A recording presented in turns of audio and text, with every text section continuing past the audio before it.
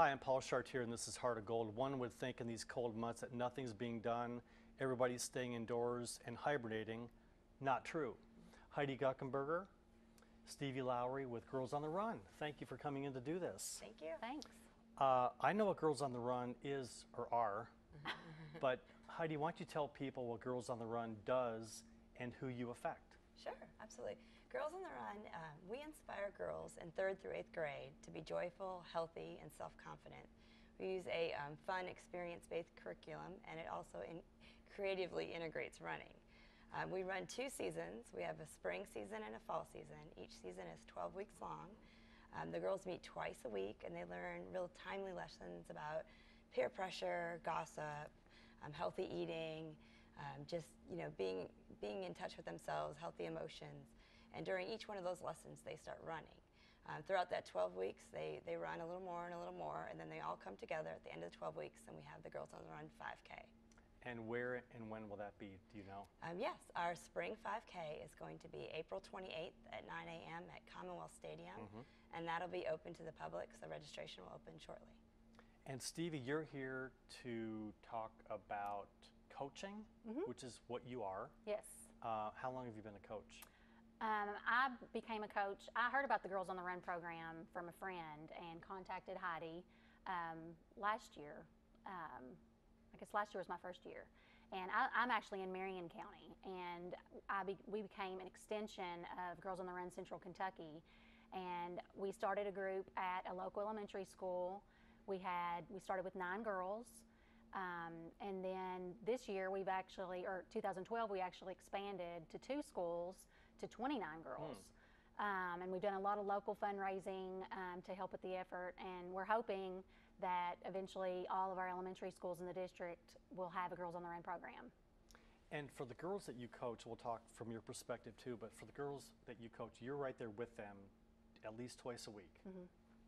Do you coach them in only the running, or are you coaching in the self-esteem and other areas too? Well, the awesome thing about Girls on the Run is that the program, they give you the curriculum. So each day that we meet, there is a lesson that we go over with the girls, and it may be about bullying, it may be about self-esteem, peer pressure, and there's usually activities, games, things that the girls do with the coaches and with each other that helps them learn about that specific subject, and sometimes they're difficult subjects.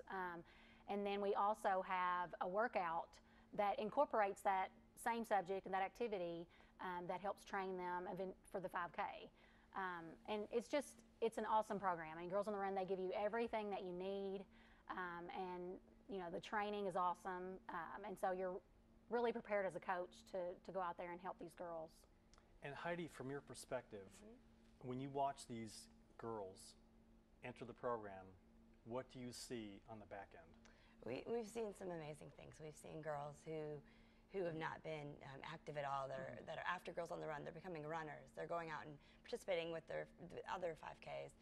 They're joining soccer teams. They're getting their family involved. That's one of the great things about Girls on the Run. Every participant at Girls on the Run gets a 5K training program, so they could take that home to their family.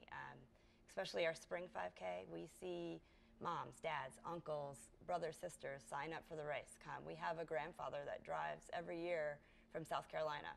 He's 79 years old, and he runs the race with his granddaughter. We know that today's world is very different, and there's a lot of pressure on boys and girls and kids. And when these girls get plugged into the system, do you see week-to-week changes in them? Absolutely.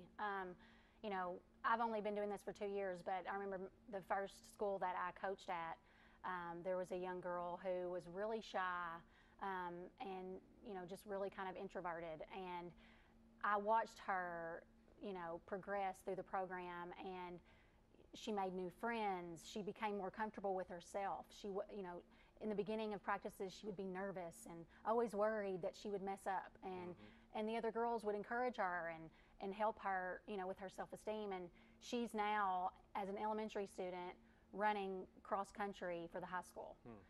That it just helped boost her self-esteem that much. And there's a number of stories that we both could probably tell you about girls that have just been positively influenced by this program. It's incredible.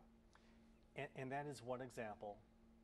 Again, these young kids today have different influences and pressures and peer pressure and things going on at home, not to mention the foundation of Kentucky, which is seemingly very unhealthy. So then these girls get plugged into your program. They tell their parents about what they want to do maybe. So how do you overcome getting them into the program where maybe at home they don't get that support?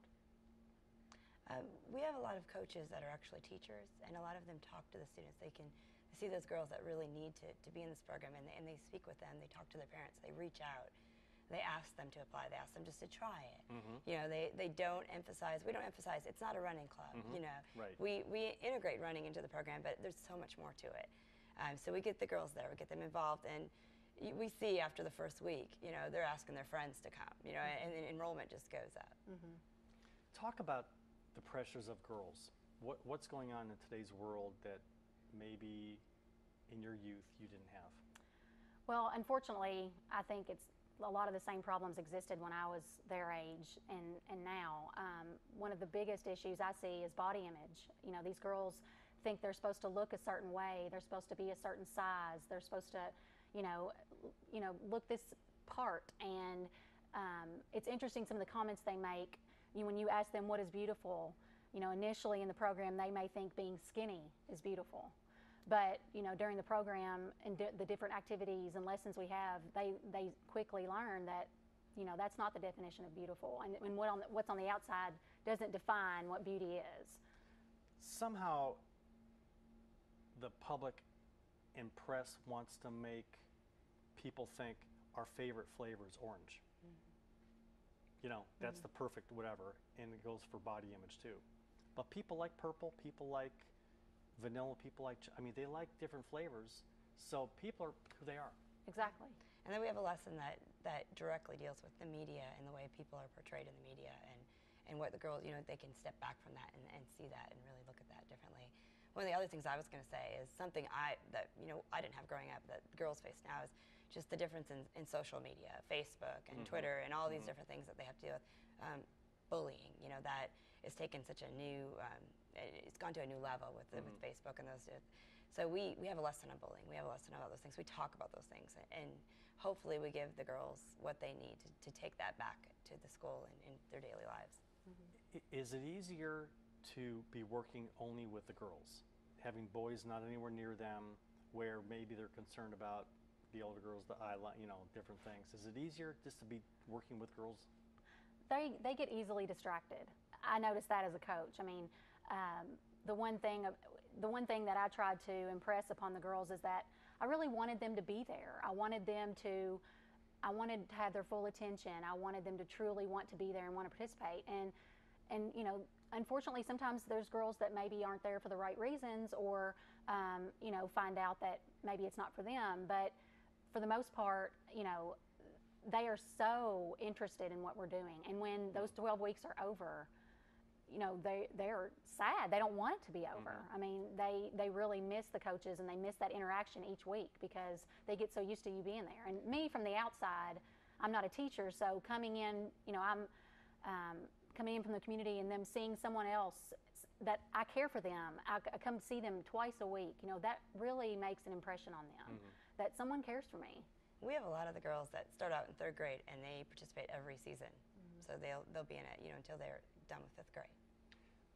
Their parents have to love this because you're interjecting with them and reinforcing things that maybe the parents are saying at home, but they're not going to listen to the parents. But a perfect stranger, they'll listen to you and get on track and do things. And the parents have to be tickled about what you're doing to the girls. Well, one thing that I have been overjoyed to see is I think sometimes maybe the parents aren't so sure that their daughter is up to it. They maybe are, well, I don't know. And, this year I watched one of my girls finish the 5K, and her mother finished the last part of it with her, and her mother was just astounded that her daughter had just finished 3.1 miles. That's a big thing. It is huge. And I think it really, the parents are pleasantly surprised and so proud of their girls.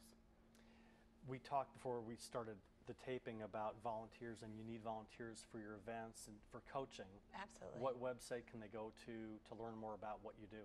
You can learn more on our website, which is gotrcentralky.org. And on that website, what will they find?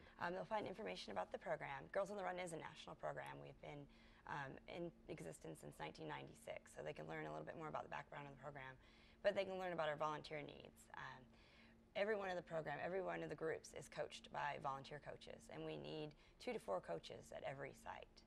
Females, males? Females for our head Primarily, coaches, okay. but males can be assistant coaches and Okay. running buddies. Mhm. So we encourage them to apply as well. We have a lot of dads that come out and be assistant coaches. It's a 12-week program, so they commit to coming once or twice a week and just meeting with the girls and helping present the curriculum. And as Stevie said, we provide all of the training, provide all of the materials. Every coach gets a large box, and it has everything they would need to present the lesson. It gets the curriculum. If there's markers for that lesson, there's going to be markers in the box. So Snacks. yeah, we provide every child gets a Healthy snack. Healthy snacks. snacks, That's, yeah. Yes, that is the No key. bonbons and No. ho-ho, Yes, no yeah. M&Ms. Yeah. Yeah. And even if there's girls that don't have running shoes, Yes. Yeah, we will help those girls get running shoes. If it's a family that can't afford running shoes, we'll make sure that the girls have proper shoes. And Stevie talked about in Marion County how it's grown. What's happened in Fayette County? Absolutely. We started in Fayette County 5 years. This is our 5th year. We started with 2 teams. This fall we're going to have, we're at 40 teams in 13 counties throughout Kentucky. So we've grown over those 5 years. How many girls? In the fall we had 524 girls finish the 5K. Wow. And Yeah. where was that race? That was out at Keeneland. So yeah. A little bit more hilly than Yeah, Oh, it was yeah. a little bit Little- of, we didn't tell the girls. little tougher. Yeah, exactly. Yeah. Yeah. You don't want to freak them out. So in the last minute, talk about why people should get on the website and get involved and have their daughters get involved in Girls on the Run. Well, we really appreciate the volunteers. I think I've seen the volunteers that have been in the program say, I wish I would have had this when I was a kid. They're getting more out of the program than sometimes the girls are. And it's an amazing experience just to go through the program and see the girls and see them finish that 5K. As we talked about, the girls, they leave with just a whole arsenal of tools and things that they can use to help with their daily lives. It's just an amazing program. It's going to start them on a healthy lifestyle. When these girls become young ladies, young adults, college students, you know that you played a part in their maturity and who they are as young ladies, as women, as mothers, as adults, as contributing citizens. And that's a big thing that you're doing.